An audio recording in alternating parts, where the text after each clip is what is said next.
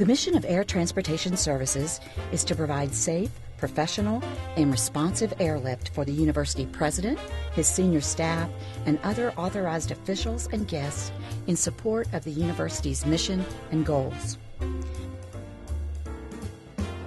We operate within a high visibility, high risk, and high impact environment. To accomplish its mission, the Flight Department operates two highly sophisticated corporate jet aircraft, a Cessna Citation Excel and a Cessna Citation Ultra. Each aircraft requires two pilots and is capable of operating at speeds of 500 miles per hour at altitudes up to 45,000 feet. With a range of approximately 1,600 nautical miles, our planes can fly from Blacksburg to as far away as Phoenix without stopping for fuel. The aircraft are fully instrument capable and can operate in adverse weather conditions. Each aircraft can carry 8 passengers. We normally operate in and out of the Virginia Tech Montgomery County Executive Airport, which is challenging because of the short runway, high altitude, and surrounding mountains.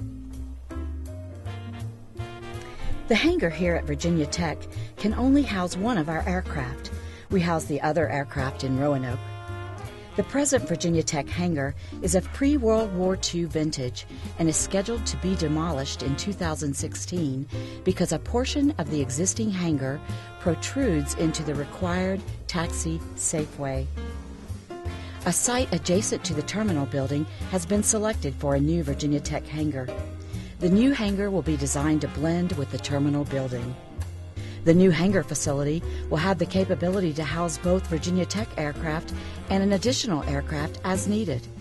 It will be a modern facility capable of housing all support operations for the Flight Department.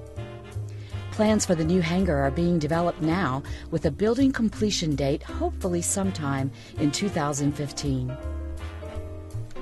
We have 4 full-time pilots and 2 part-time pilots who operate our aircraft. Our schedule can get full at times, as we have had weeks with 2 trips a day scheduled for the entire week.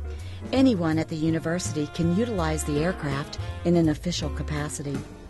The planes are scheduled on a first-come, first-served basis, with the only requirement being a minimum of 3 passengers. The department is charged on a per-seat basis, and the charge varies according to the destination. We strive to make air transportation as safe, affordable, and convenient for our customers as possible. Our flying service can often be customized to fit your needs and choice of departure times and places. To schedule a flight or to obtain flight quotes, please contact Air Transportation Services.